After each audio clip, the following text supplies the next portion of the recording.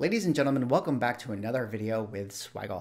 And today I have a very special video, something a little different here on the channel in a segment that I'm going to be dubbing as Creator Corner. Now, of course, on the Swaggle YouTube, we often talk a lot about the hobby of collecting, maybe the financial side of comic books and the speculation side of things. But what we don't get to do is often talk to the creators of the comics we love. So in this video, I decided to invite special guest Adam Barnhardt to have a conversation with him about, his work on Kickstarter projects as well as his work on comicbook.com. And we sort of have an interesting conversation about his craft, the new Kickstarter project he created called MOONSPAWN, and also the speculation side of crowdfunded comic books, as well as, the media publications like comicbook.com and their influence on the speculation market, especially with regards to new comic books. So I hope you guys enjoy this type of video. And without further ado, here is the full-length conversation. Well, I'm here with Adam Barnhardt. Adam, thank you so much for hopping onto the channel with me today.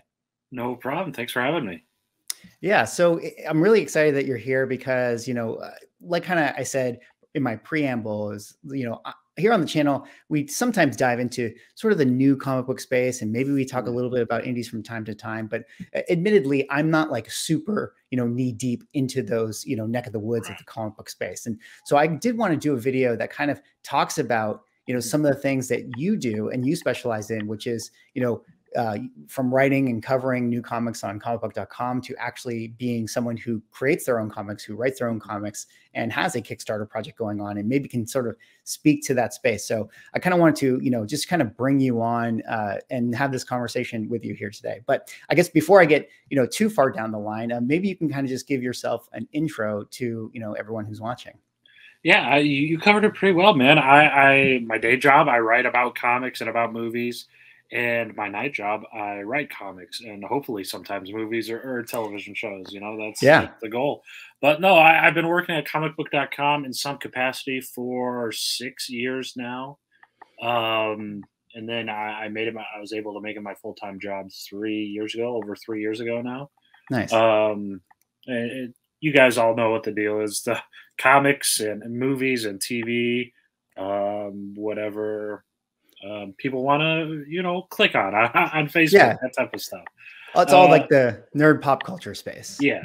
Anything pop culture, really. I mean, Yellowstone's huge on TV, and that has nothing to do with comics. Right. Just stuff like that. And then a few years ago, when was it? I started working on my first comic in 2018 or so, 2019, and I pitched it around, and a comic publisher picked it up. Shit Show by Scout Comics, and it's been crazy, man. It's been a little bit crazy. So I'm very fortunate to have virtually my entire life revolve around this type of stuff.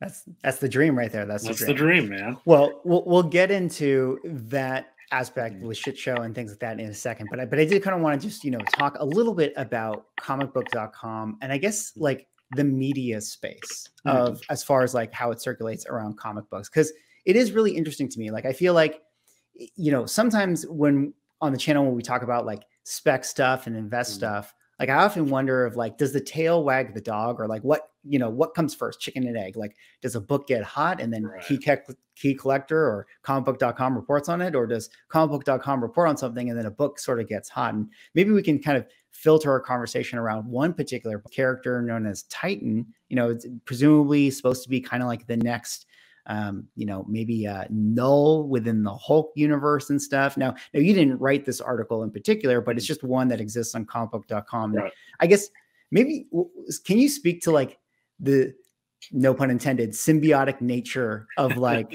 of like how comics get hot and spec, and then like what the machine of things like comicbook.com do in the market? Like, do you have any feelings or thoughts on that? Oh, absolutely. So I will say, we are called comicbook.com, but thanks to the advancement of blockbusters and stuff, it's probably movies and television first. So obviously speculators are always going to be, not just speculators are going to be looking for the stuff that's been optioned and stuff, but that's kind of stuff that kind of alerts us to begin with. Right. I mean, we review every single comic released from 10 publishers. I mean, most publishers get their comics reviewed every week in and week out by the team. Right. But personally, I mean, for me, that's the type of stuff that kind of triggers my alarm is when the option comes through and you cover that because it's a movie, especially like now that streaming's going absolutely crazy. If HBO Max pulls the trigger on something, or Netflix, of course, or Disney Plus with Percy Jackson coming up. That's the type of stuff that really um, captures my attention, at least on a professional level.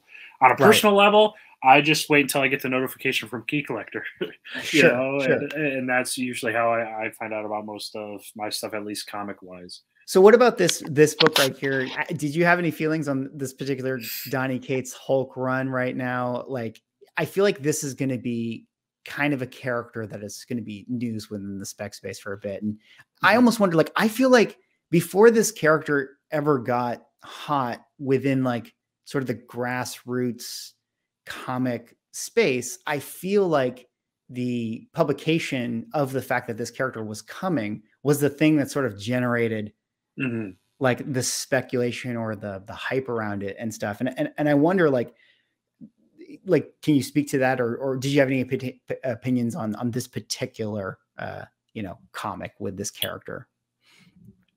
Um, on Donnie's level, God Country is probably it's probably a top 10 comic for me. I love the story. But the superhero stuff really blends together for me. Sure. So, I mean, this book's got to be, Donny Cates sells, and that's why he gets, carte blanche with anything he wants at Marvel. I mean, he's a hell of a writer, and he moves books. We've seen that with whatever he's done, right? Right. He's probably the most spec writer at Marvel now. Yeah. His creations have been, at least. I mean, I can't think of anyone else off the top of my head.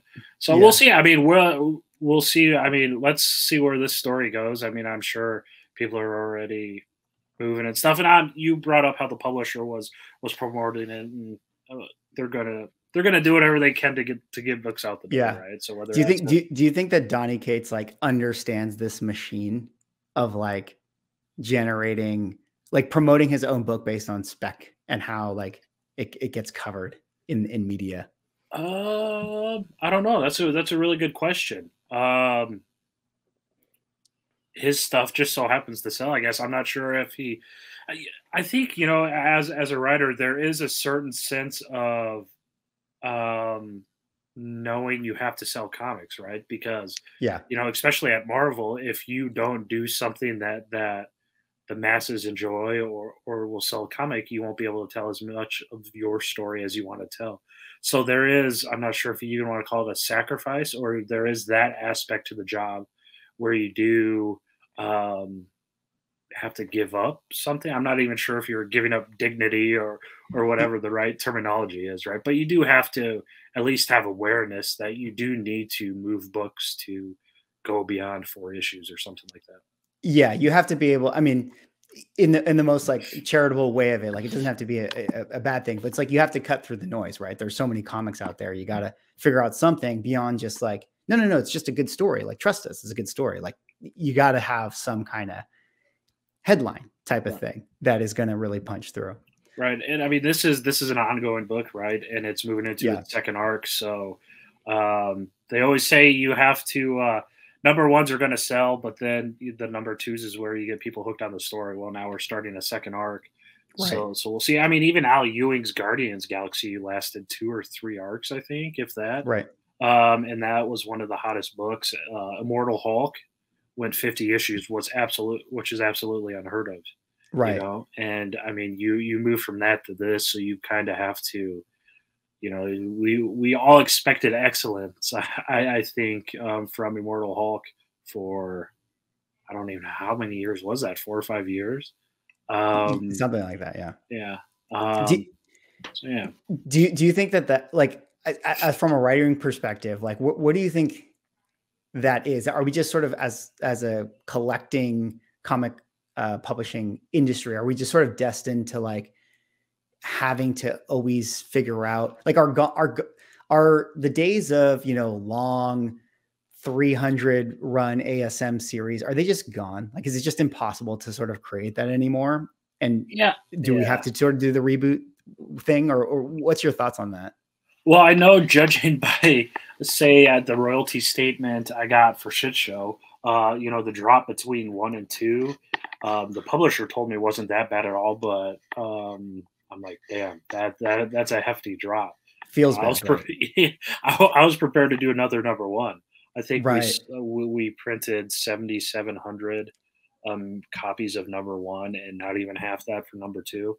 Um, Right. Not bad for an indie book, Not bad at all. especially for small press. And Yep. yeah, and of course, just to let people know, this is Shit Show number one right here. How many issues in this run did you end up getting out? There's 3 in the first volume. It's already collected in trade and all of that. Very cool. Yeah. And that's actually, if you can see my background, that's an homage to my favorite movie of all time. That's actually a store exclusive for a store in Florida. I have no idea why Key Collector picked it up, well, look at the cover art inspired by the movies The Goonies. Look at that. So Spec on it, Yeah, absolutely. You never know, guys. You never know. This is one thing you should do is you should have a Key Collector, because I went into the written by and they don't have your name right there. Unknown. We gotta fix that. Yeah, we do have to fix that. So Nick, definitely go fix this. Yes, or I'll just change my name to Unknown. That's also a possibility. Yeah. Well, very cool. And so I wanted to cover a little bit of CBR, a little bit about you. And before we kind of get into, some other stuff you're doing, I did want to just kind of pick your brain a little bit about, the sort of industry that is like Kickstarter comics or Indiegogo comics. And you can either speak to it as someone who has done it yourself, or speak to it from a perspective, even in the comic book media perspective of is this kind of where we're going? And do you feel like we're going to see more and more creators going this way? I mean, we're already starting to see even publishers like Image or Dynamite or Boom, start to do these kind of hybrid launch models with their books. I guess speak to that. I mean, I have this one up right here. This is Dragon Ring. It's a Cullen Bunn, who obviously is a very successful writer. He's doing one, here in April of 2022. So, what's your thoughts on this space in general and how it relates to the market? Surface level, it's never been more popular than it is now. Crowdfunding itself has kind of lost a little bit, in turn, crowdfunding has kind of lost a little bit of its direction. I think, it's originally it's the spirit of kind of getting a crowd together, to sell to your stuff, and kind of the old grassroots type efforts. Whereas, as we've seen through Berserker, which was $1 million campaign or whatever, $2 million, some treat it more as a pre-order or just another channel to sell that book, because they're selling Berserker regardless if the campaign's funded. I mean, it's Keanu Reeves plastered all over the campaign, so there's no chance that's not going to make all sorts of money. But it has kind of lost, its sense of direction a little bit. But at the same time, why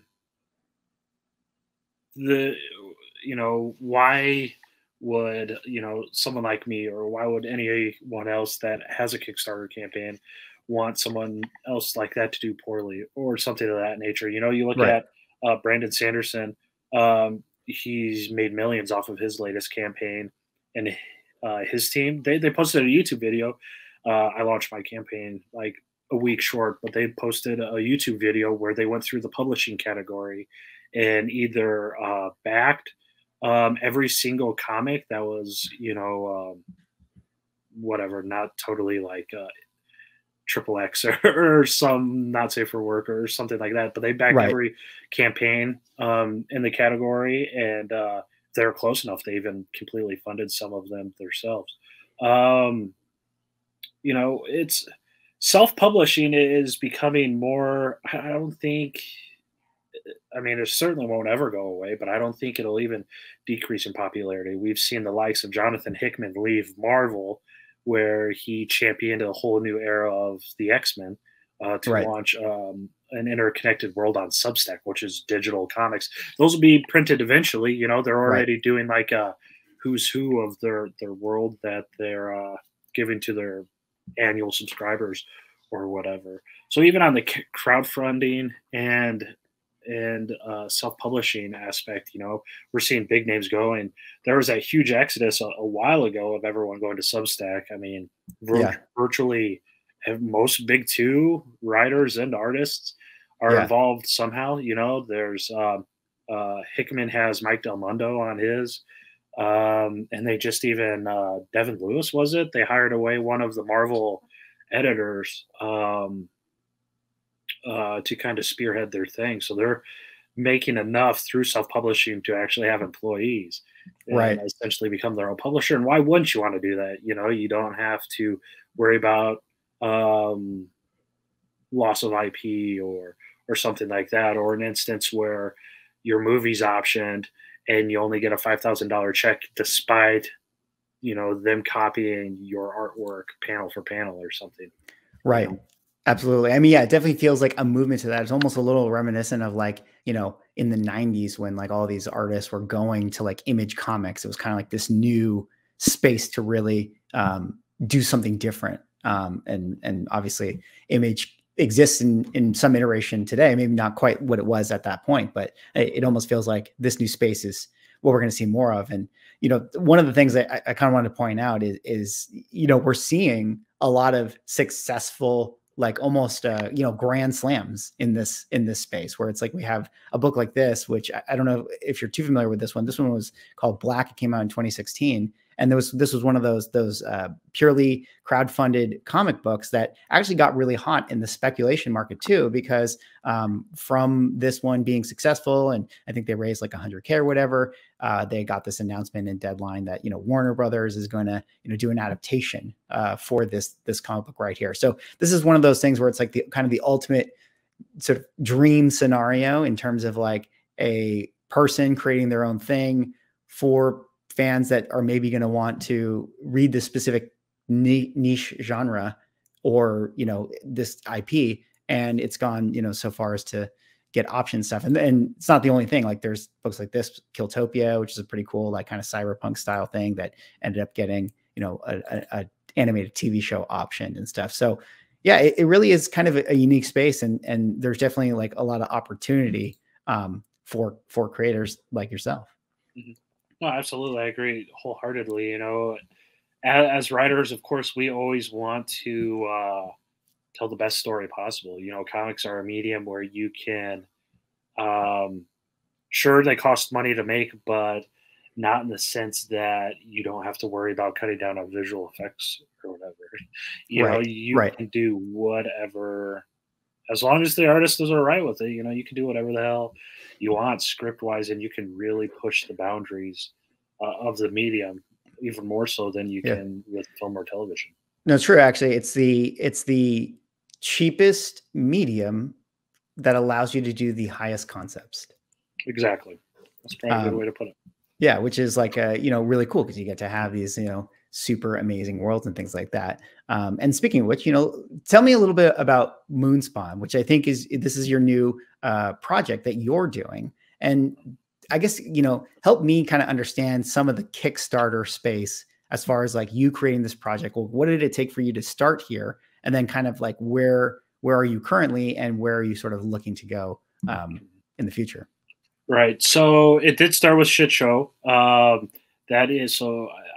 Shit Show is my elevator pitch is my X meets Y is the boys meet Shameless, and essentially it's about this Superman type who didn't save the world when he was supposed to and became a bumbling drunk, and instead formed a traveling circus with other superpowered people.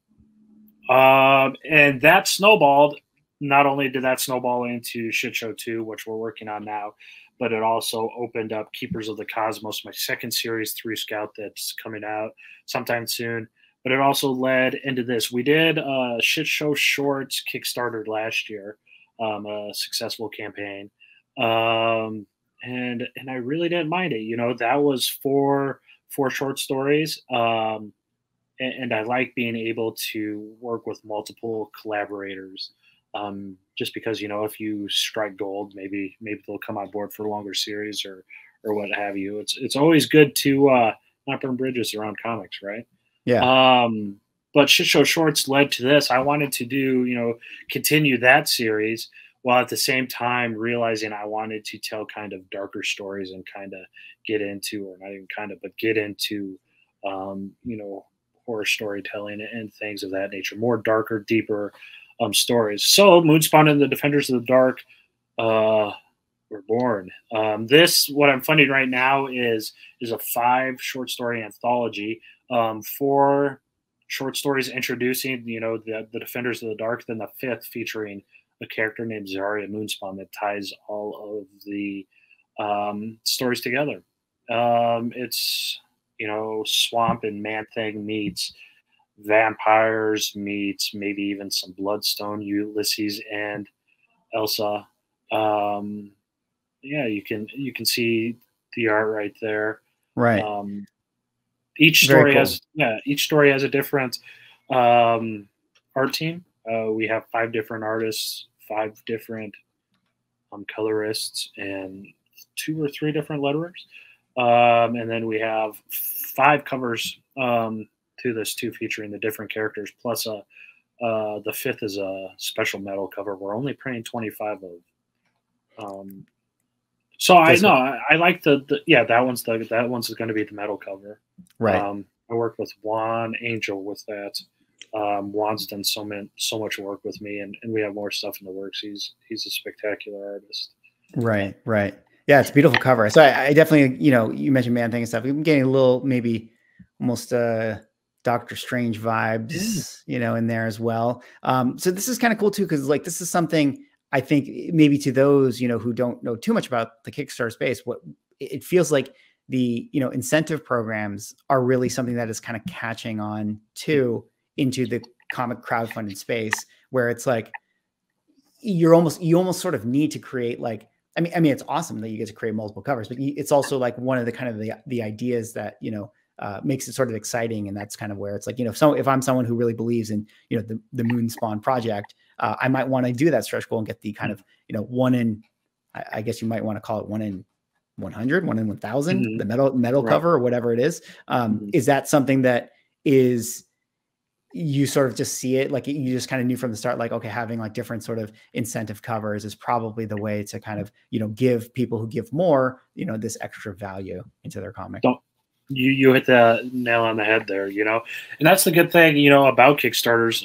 We are going to pitch MOONSPAWN around number 0. This introductory issue does lead into a 4-issue miniseries, but we're not under contract with the publisher yet, so we can do more flexible offerings and things of that nature. Like we don't do self-cover comics. We do thicker matte stock, which it looks very slick and the signatures pop and whatever you want. But I wish you probably can't see it through the camera anyways, but they look slick. Like that metal cover, I know some publishers are starting to do it now. I got a Harbinger #1 metal cover from Valiant, I think. But at the same time, you know, not every comic's going to be metal, you know. So the Kickstarter is excellent way to do that. A lot of Kickstarter projects do get picked up by comic companies, you know. I know through Scout, Scout really does look at for Kickstarters that performed well and publish them, you know, with new covers and new artists and so on and so forth. And Scout does have their own branch of the company that does actively speak with those in Hollywood as well. Scout, they announce probably a new option every other month or so. So there is that component, as well as just the best of both worlds, bringing it to Kickstarter first to, you know, get it produced. And then that way you kind of have a list of, hey, here's the customers we did with X amount of marketing and X amount of promotions. You know, if you can do more, you could probably expect a little bit more sales, you know? Right. Yeah. It's kind of a little bit like kind of how I sort of say the filmmaking world works right now, where people are kind of making their own indie features and they eventually get, you know, discovered at film festivals like Sundance, and then they get distribution deals and then they kind of take it from there. It's kind of like the same kind of space now for, I feel like, a lot of the indie comic books and stuff. And what's kind of cool about it is it's like, I think about like the sort of almost the original kind of indie crowdfunded comic book, in my opinion, is almost like Teenage Mutant Ninja Turtles, like #1. And it's like, imagine like having some of those first prints of that before it ended up kind of getting picked up into a bigger publishing thing. And I feel like that's sort of the exciting thing about if you find a Kickstarter project that you're really interested in, and it ends up, hitting the home run or whatever, you have this very cool distinction of having this very, very rare sort of first printing of some of these comics. Absolutely. No, that's exactly what it is.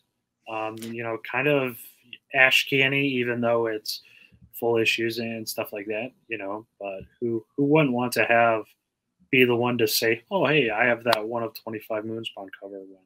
Yeah, absolutely. And so then, I think people kind of understand this part, but just to hammer it. So there's different tiers. People buy different tiers. They can pick up different covers. So this one, it's like actually the same price. I can just pick whichever cover I want. Right. Right. So yeah, and that's the thing. Some Kickstarters do get really convoluted with their offerings. You can add a patch or you can add a bookmark or something like this, but we opted to go pretty basic with this one. Yeah, I actually appreciate how simple it is, because like sometimes I've seen some of the Kickstarters and I'm not a boomer, but man, like sometimes I get confused with all the stuff. It is very overwhelming. So you can buy any of the covers. You can buy one cover. You can buy all of 3 of the 4. You can buy all 4. I think if you buy the 4, we give you one free, is how we priced it. But then the metal cover, of course. But yeah, we have some goodies planned. If we hit stretch goals and stuff like that, we'll get you your bookmarks and the patches and things of that nature. But I don't, this is a virtually unknown property, so who's going to put a patch on their jacket?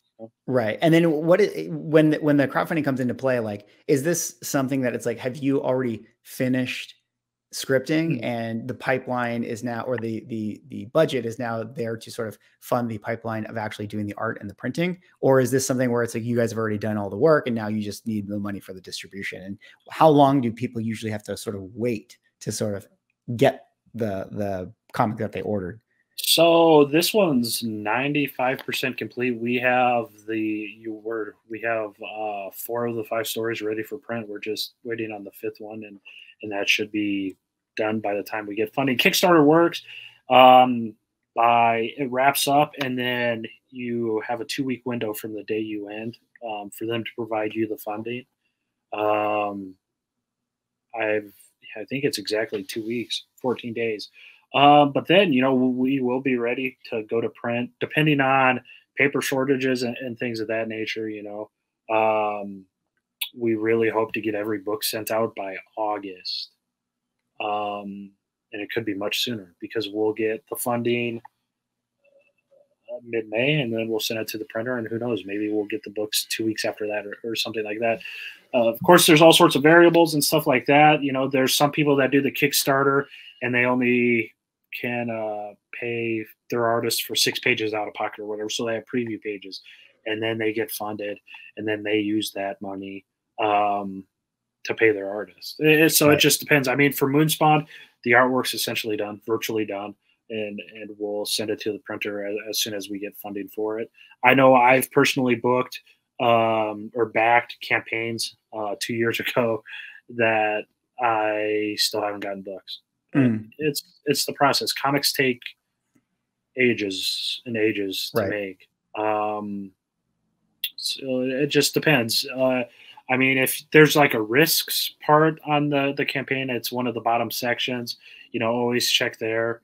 I've always had experience, and that's the type of thing. There's people that only do publishing through Kickstarter as well. And if you have a good experience with them, as I've had with several, I go back to them because, it's crazy how fast they can get stuff out. It is like, sometimes it is almost as quick as just pre-ordering something offline or buying something online. You buy it and you'll get it in the next week or so. Right. Very, very cool.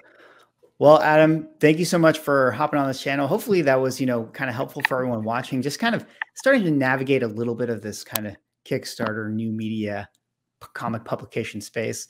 Maybe you can let everyone know where they want to find you if they want to kind of see more about your work on your Moonstone comic, or also your work on comicbook.com. Right. So reversed. My handle right there, Twitter, Instagram. I post all the stuff there. Comicbook.com. I write 8 articles a day, so you can find my stuff there. Moonspawn is available at moonspawncomic.com. Just go there and do all that stuff. I'll have links elsewhere, but I want you to focus on moonspawncomic.com if you're watching this. Yeah.